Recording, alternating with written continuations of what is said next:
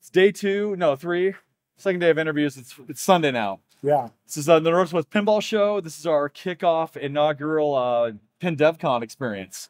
And I'm so glad everybody came here to hang out. We've been trying to get like just 10 minutes with everybody that brought a homebrew game, because I think that like these are those moments that like we all work super hard to get to a show, bring our projects there, and let's talk about the projects you and I brought. Yeah, let's see.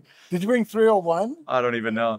So we're laughing because I met Jack at the Northwest Pinball Show 45 years ago. One of the first new friends I made through pinball.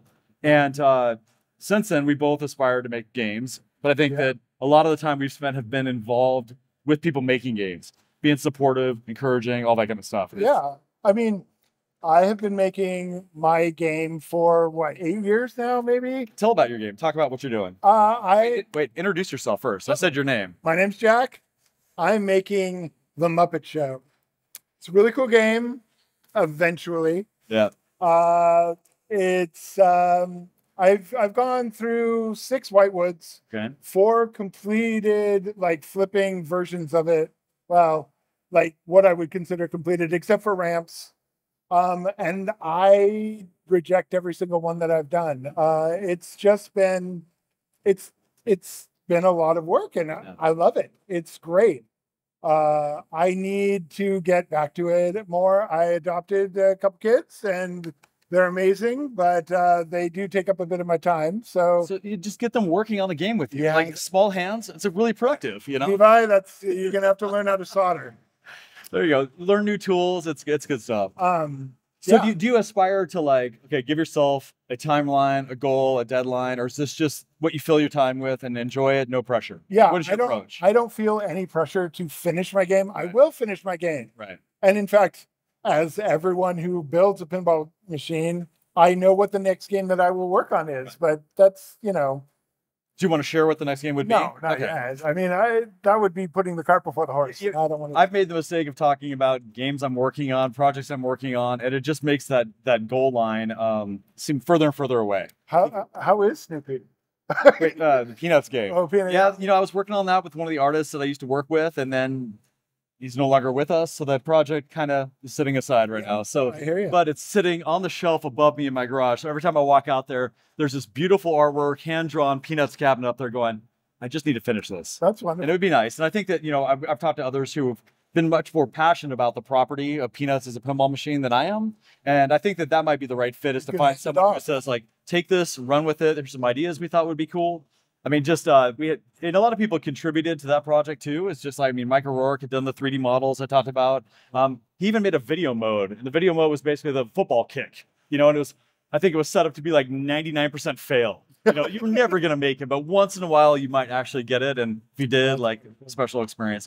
But I think that like a lot of these things, these projects that we're doing, you know, getting together at these pinball shows is a chance to kind of meet crazy people like us that want to build and make things and stuff. And so I think that's one of the things that like is really great about getting together at events like this, is because again, like we've got a lot of homebrew games here. So you're here hanging out with the family. Have you played the homebrew games? I played all of the ones that are here now. Yeah. So do you feel any more inspired to like get yours done? Well, it's not a function of getting it done. I will finish it. Sure. I know that. Right. But what's important for me in playing a game is different than what's important for other people. Like, so talk about that. Like, what is it that you feel is a great game? I mean, you make games. That's part of your career. I'm a video game developer. Okay. So, I mean, that's my day job, is that I write software for games all day long. Not a bad thing. Love my job. Love the people that I work with. Right. What inspires me about making pinball is what's different than my day job. Okay. Really.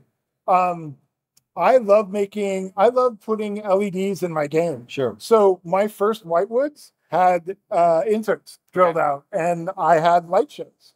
In fact, that's the only way, real mode that I had, the only way you knew what you were doing was the lights lit up, and you had to knock down the targets that were lit, and then you could lock a ball. Then you got a multi-ball eventually.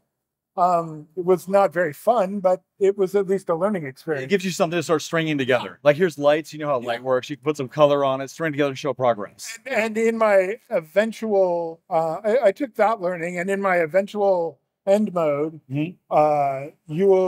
be the Fozzie thing. He's up on the stage and he's telling jokes, and you have to throw fruit at him. And so once you do that, once you get all the fruit, you get to the end of the Fozzie mode. Okay, so from a game creation experience, it sounds to me like you're more of like, here's something I'd love to see happen, and then figure out a way to convey that on the playfield. Yeah, somewhat. That is a lot of what I've done. And then the reason that I've rejected my playfields is they just don't feel right. Okay. I'm not that good at doing layout. Okay. And I know that, but I chose to do a wide body game because I wanted more room. Right. And I wasted a whole bunch of space on the left side. And I'm like, wow, that wasn't a very good idea. And so I've still actually, that's still in my plan, is to waste a whole bunch of stuff on the left side. Right. And then I don't have enough room for all the stuff I want to have at the area that I do. So I need to get that, I need to figure that out. I went out and I bought a CNC. New tools, good incentive. You know, it's great. And now I have my own CNC, and I can create a playfield, a new playfield, anytime I want. The only real cost is the inserts that you have to put in. There you go. But it's really nice to be afforded that ability. So like I've been asking everybody, like, what is the part that they dread the most, they like the least of the process? And you were just saying like the layout part. Is that really the blocker for you, or like what is the part you would wish to hand off to anybody at any time? Finishing. The one that makes the project done. Yeah, like, sweet. That part. Yeah, no, I sympathize with that. I love to come up with wacky ideas and then see them achieved by all the great people around me all the time.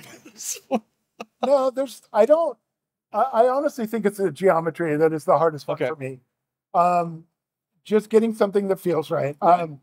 In my two playfields ago, I stole the loops from Attack from Mars. We like to say you were inspired by. Well, I took a image of the playfield and I put it into my CAD and the tested geometry traced it out. Yeah.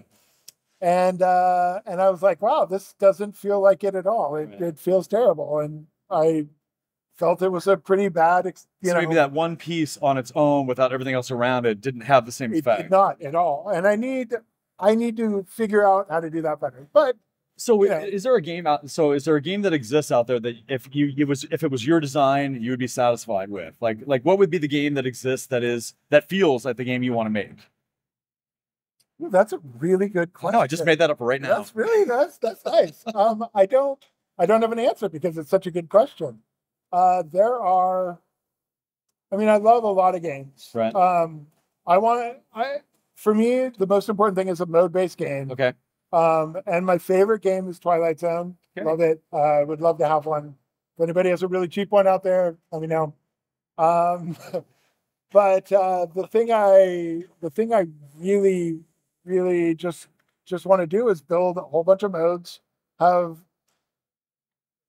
not answering your question, but that's fine. I mean, we're just talking here. Yeah. So, I mean, I think that one thing people, there's different opinions on where to start with a game. It's like, especially when you're homebrew, the idea of like borrowing from licenses that exist out there, properties like the Muppets and stuff like that. What's really interesting about the Muppets is like a literal cast of crazy characters to pick and choose from. So, I mean, it's almost like they build their own modes around that stuff. Yeah. So when you're looking at modes, do you see them kind of character based? Yeah, absolutely. Okay.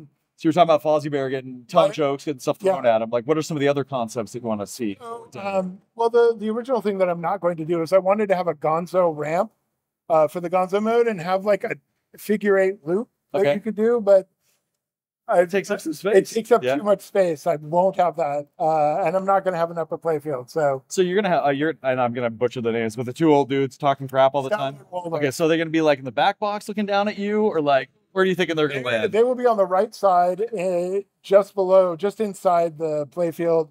And what I want to do is I have a few figures of them that I want to get scanned. Okay. And I'm talking to the guys over there. Yeah, they got some great scanners. Yeah. And once I get that done, I'm actually going to articulate their mouths so that you can actually see them. And I have friends who are actors who will do the voice acting. And that'll be great. It will be cool. Dude, it's been 10 minutes already. Yeah, I know. We blew right through this. I'm so glad you're here. Jack Bridges, working on a Muppets game. We're at PinDevCon. We're having a good time at the Northwest Pinball Show. We want to thank again, like Planetary Pinball and CoinTaker for sponsoring our get-together last night. We got 5 games together at the hotel across the street here. We were down the hall, and it was just great to get everyone together, talking homebrews, and spending some time together. So thanks a lot.